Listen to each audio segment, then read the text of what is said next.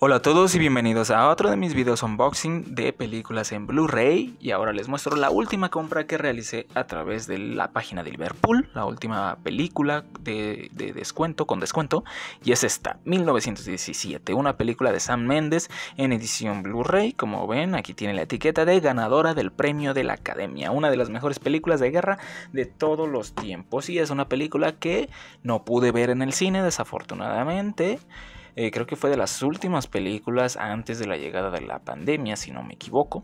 Y no pude verla en el cine y pues decidí mejor conseguirla, comprarla y verla pues ya aquí en casa. Entonces aquí está la portada, aquí está el costado, 1917 y la parte trasera.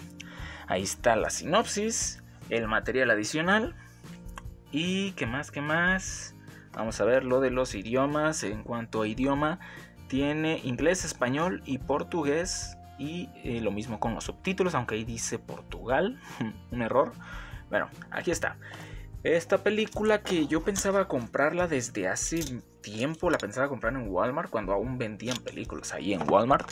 Pero me la ganaron. O sea, ya les llegó a la venta y se agotó rápido. Ya no pude comprarla. Y luego en Amazon también, por ahí la tenía en mi carrito. Y de repente un día ya no estaba. Se agotó y hasta la fecha no la han surtido de nuevo. Y pues en cuanto vi que ahí en Liverpool la tenían y con descuento, creo que me costó 170, 171, algo así, pues decidí comprarla. Vamos a abrir.